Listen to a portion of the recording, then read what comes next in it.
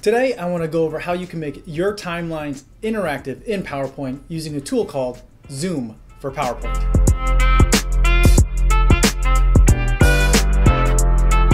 So let's hop into an example timeline right now based off of one that Kevin made earlier this week. I've changed some of the names and facts and stuff like that, so it's not personally identifying, but let's take a look at what we have. And so on the first slide, we have kind of the main timeline, all the facts that we want to discuss on it. And what we've done for this particular client is we've built interactivity into it. And so if you take a look at slide 1, that's the timeline. The rest of them are the individual pages of the timeline that show up as icons underneath each fact. So the way we make it interactive is a tool called Zoom for PowerPoint. And let me show you how that works by inserting the last image onto this slide. And so that way we can go through the steps together. So I'm gonna go on to slide 2, and let's say that this is the location of an accident that had occurred. And so let's go to Insert, Pictures, and on my desktop I have saved a map. Let's go to the map there, and it takes up most of the slide, but I always like maps to take up the entire slide if I can, and as long as I'm not cutting off any evidentially significant information. So there's my timeline slide, and one of the things that happened when I imported this image was that the Design Ideas tab popped open. So today you're getting a twofer. You get a second tip today, how to turn off the automatic Design Ideas. That's super annoying. Also something that Kevin discovered earlier this week. So this Design Idea tab, it opens up every time I'm working, and a lot of times when I'm working, I've got the Format tab pane open, I've got the Animations pane open, and it's just like a third pane that opens, and it drives me insane. To turn that off, come to the File section and go to Options. From there, you can scroll down, and PowerPoint Designer has Intelligent Services, and there's a box for automatically show me design ideas. Uncheck that. Your life will be forever improved. Hit OK, and you're done. So that will no longer appear. So now we've got this slide, and that's the slide 2 that has the map on it. And that's the date of the crash, 2/4. I want to put a little thumbnail of that scene onto my timeline. And what I'll do is I'll come to Insert, and instead of inserting a picture, I'm going to insert a zoom. And there's a couple of different types, and the type that I want is a slide zoom. So I'll hit that, I get a pop-up window, and it asks me which slide do I want to zoom to. And I want to zoom to slide number 2, and I'll insert it. And it gives me a little thumbnail of what that slide looks like, and I can use that, and I can maneuver it and resize it. I'm going to hold down Shift so I don't accidentally change the dimensions of this.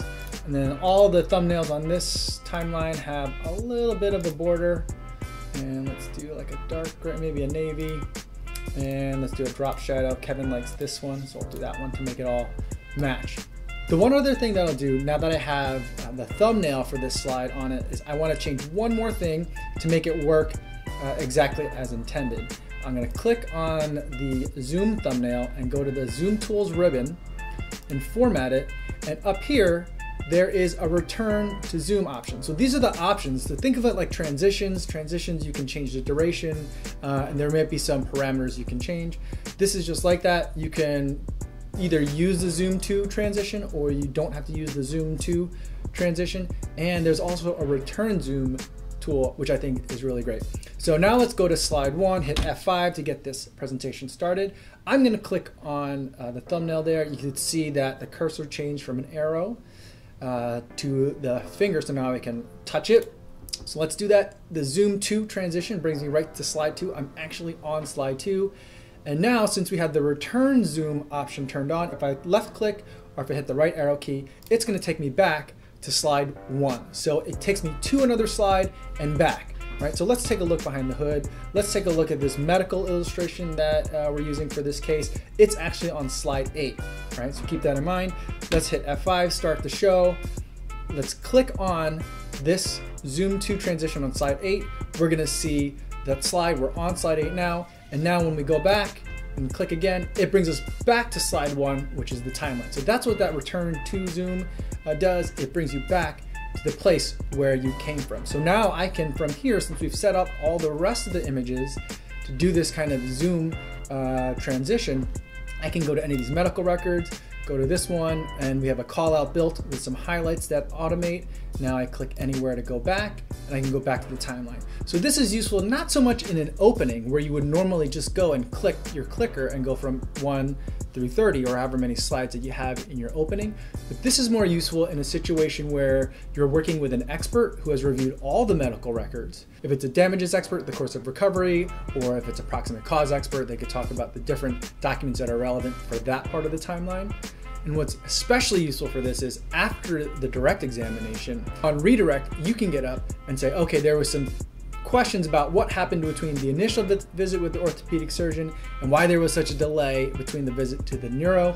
Let's talk about the things that happened. First, that there was the MRI cervical scan. Let's take a look at that. You can go there, you can see it.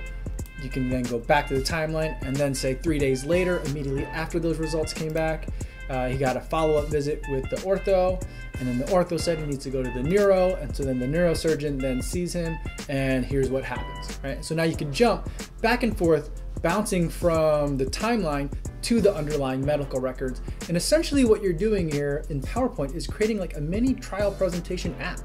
And so we've done this a lot of times with timelines. We've been doing it for years, but now this new Zoom to animation makes it a lot simpler to do, because the things that we used to have to do was we would sometimes use transition to get that kind of Zoom animation effect, and we put Zoom transition on, say, slides 2 through 8.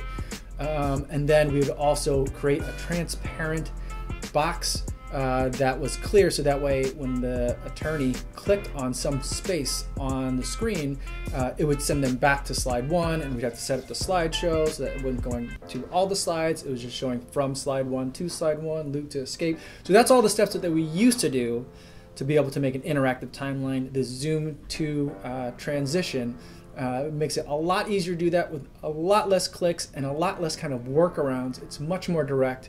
And this is what we will be doing from now on to make our interactive timelines. And so I'm really looking forward to being able to use this going forward.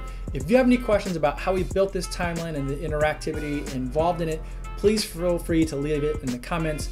And also, if you are using this Zoom transition effect already, I'd love to hear about it and see what you're using it for, especially if you're not using it for a timeline. Thanks for watching.